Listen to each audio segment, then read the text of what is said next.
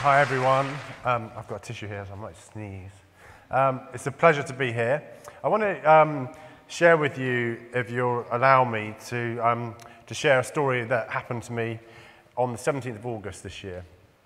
So I was trawling through the internet in my digital rabbit hole, enjoying my little digital rabbit hole, and I found an amazing talk from between a guy called Bob Moritz, who's our global PwC chairman, and an amazing lady called Melody Hobson. Some of you may know of her. She did a TED talk called Color Brave or Color Blind. Now, I found this TED talk to be amazing. It really inspired me. It taught me so many things I didn't know about what it's like to be a black woman growing up in corporate America. I was really inspired by it. She talked about being unapologetically black. I was so inspired by it that I decided I have to share this with my lovely friends on Twitter. I'm slightly obsessed with Twitter.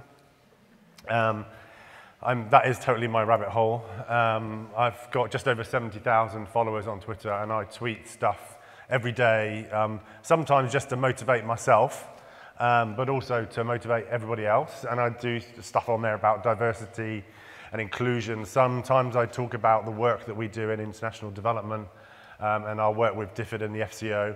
And sometimes I talk about what it's like to be a gay man in British business. So I'm quite interested in equality. So I've cultivated the 70,000 odd followers who I would say are quite open-minded. They're my 70,000 people. You know, I feel like they're mine. So you can imagine my horror when, after 24 hours, the tweet that really inspired me, Melody's conversation with our chairman, the tweet that really inspired me, that I learned so much from, had been retweeted and liked by absolutely zero people. Zero people. Nobody was prepared to share a story about a black woman in corporate America. Nobody. Zero. Absolute tumbleweed. And I was really horrified by this. I mean, to give you some context, I can tweet a picture of my shoes. And I know they're fabulous, aren't they? I could take a picture of my shoes, I could tweet it, and I swear to God I could get 10 retweets within an hour. So 24 hours on a topic that really meant something to me and means something to so many people, a topic that really has meaning and inspiration, nobody would engage with it. So I decided I have to try to understand this more.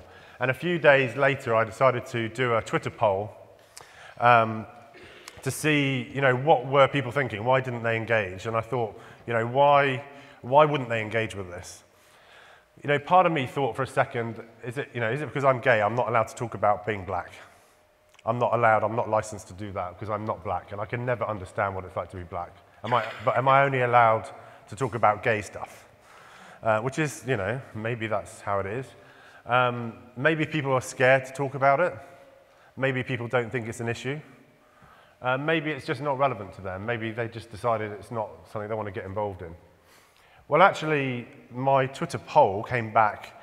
I let it run again for 24 hours. My Twitter poll came back, and 57% of people who responded to that poll said they were scared. They said they were scared to get involved in a conversation about what it's like to be black in America. And I was horrified again by this. And to give you some context, that tweet was retweeted over 400 times. So they could engage with that, but they were scared to engage with the topic of being black. So again, my horror is kind of escalating and escalating.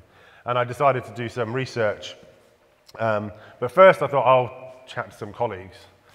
I chatted to an amazing colleague of mine who's now moved to work in another country, Sarah. She's fabulous, and she would totally agree that she's fabulous, by the way. So there's no harm in quoting her. She said to me, Andy, you know what? I met some new colleagues in our London Bridge office. We were going for lunch. I'd never met them before. We'd agreed to meet up.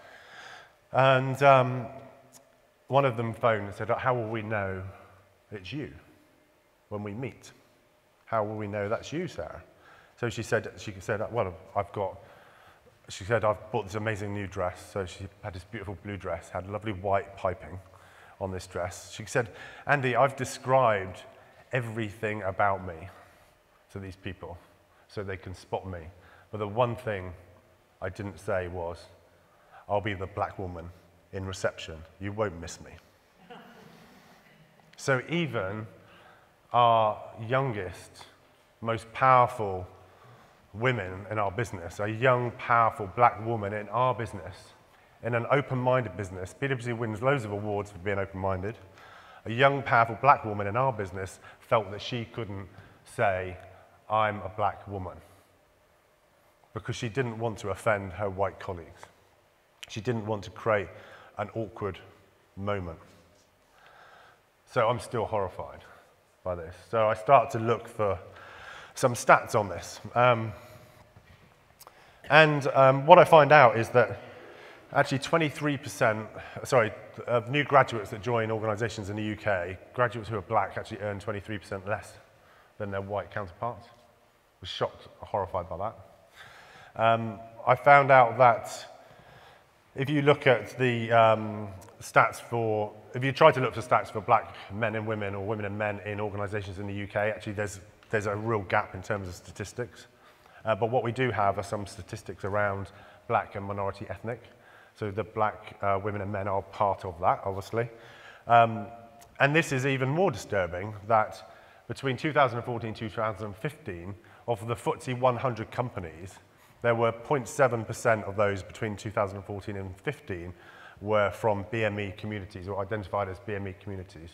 So our black women and men would be within that percentage. The following year, 2015 to 16, that number had dropped to 0.1%. So the leadership of these organizations, of our top 100 organizations, are becoming less diverse, less ethnically diverse every year. In fact, this year we lose over 30 BME leaders from the top 100 businesses in the UK. So not only are black women and men as graduates paid less as they come into the organization, we're losing them at the top of the organization, and this is about leadership at all levels of our organizations. So this is clearly a problem.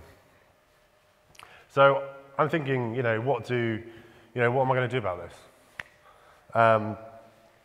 And I thought, I'll go back and I'll watch Melody Hobson again. I'll watch that video again properly.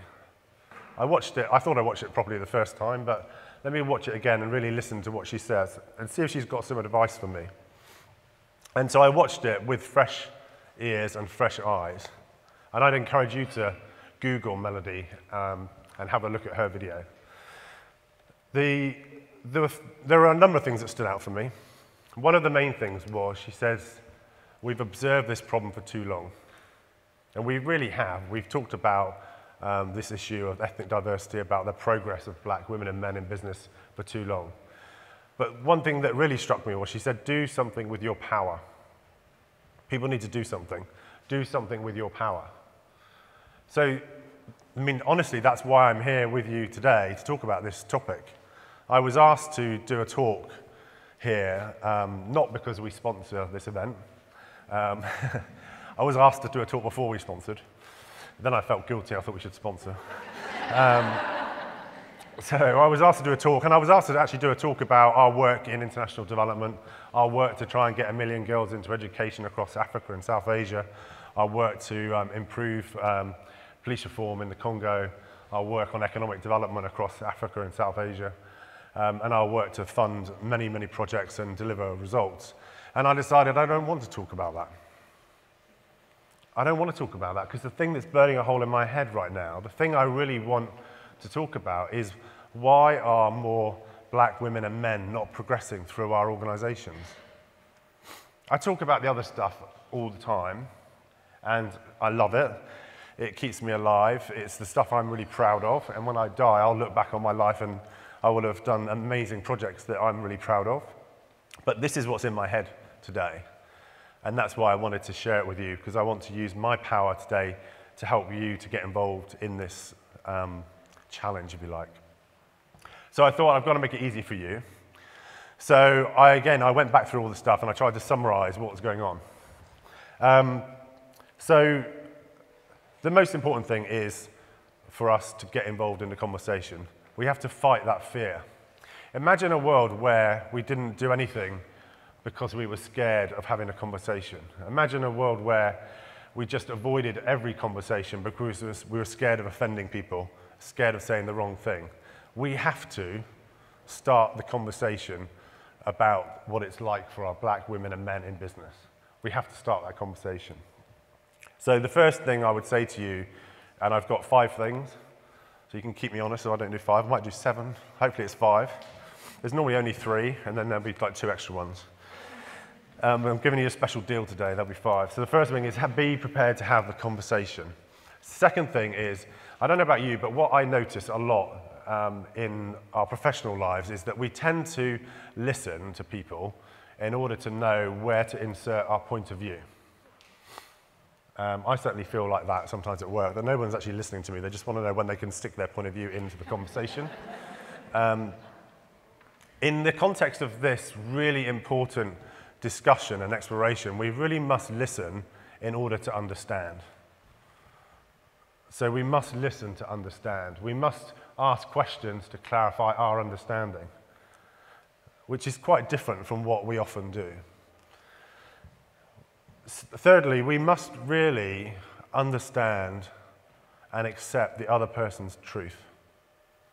So this is a really big thing for me, that if you're really trying to understand a different perspective, and I will never ever be able to fully understand what it's like to be black, because I'm not. And I'm not trying to save anyone who's black. I don't think anyone needs to be saved, but I need to learn. So if I want to learn, I have to accept that other person's truth. So my job in that conversation is to be curious, to learn, to explore, and to understand what those barriers are that are stopping people progressing. So I have to accept that truth and not challenge that truth, but understand it. The fourth point I would say is that we, as I mentioned earlier, we've observed this problem for way too long. We have to take action. We have to do something. So we have to use our own power. I don't know what each of your wonderful, beautiful strengths are. You will all be unique individuals and you will all have unique things that you can do. But I would say you could all do something. You could all start a conversation with someone to understand this issue. And you could use your power, your uniqueness, whatever your talent is, to try to create change. So we actually have to do something. The conversation is not enough. Understanding is not enough. We have to take actual action. We have to do something. So we have to scrap our TED talk and talk about something else. We have to do something. We have to commit to conversations. One thing that I think is quite interesting to do is to observe who's in the room. Now, at this event, it's quite interesting. There's quite a mix of us. For my liking, there's not enough men in this room. That's not just because I like men. Most men I find more attractive when silent. I would love that to be edited out. But if we're wanting to learn about challenges in life, we need to look at who's in the room. Are all voices in the room? Have we got all voices in the room? So I would encourage you to have the conversation, to ask, to explore, to understand, and get over that fear, to be color brave, and to look at who's in the room with you when you're working, and to maybe ask the question, have we got everybody in the room? And have we really done everything to get everyone in the room? And maybe just to ask why. So just to close, I would just say, look, I'm still learning. I don't have the answers to this. I was shocked by what happened to me on Twitter. I was shocked that nobody wanted to engage in this topic. There is absolutely, categorically fear amongst us to talk about what it's like for black women and men in our businesses. I'm absolutely clear about that. We must get over that fear. If we don't get over that fear, if we don't have the conversations, nothing will change. So I would love you all to use the hashtag #ColourBrave spelt in the English way, and share your stories, your inspiration about what you could do to try to change this and encourage everyone to be colour brave and start to understand why our black women and men are not progressing and what we might learn from that so that we might change this situation. Thank you very much.